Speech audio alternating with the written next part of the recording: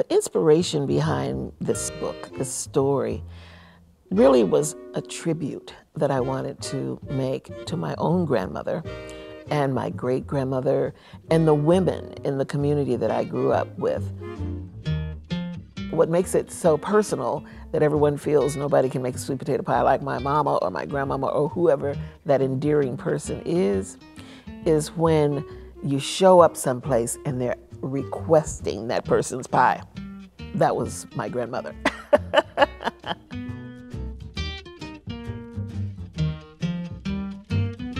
One day I woke up and decided I wanted to make a sweet potato pie.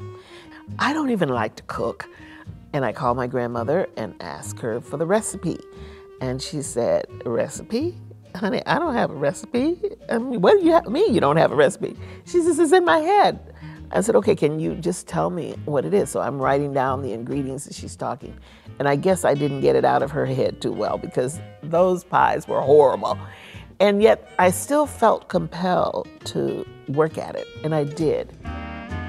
I consider the sweet potato pie as being the sacred dessert of Black culture because no matter what was going on, that pie was always going to be on the table some sort of way. Whenever there was someone who was ill, or if there was a wedding or a new baby born or a funeral, they would make sure that the sweet potato pie was right there. In today's environment, so much of this natural caring and this community caring, some of that is missing. And I just believe that this story can help bridge some of that.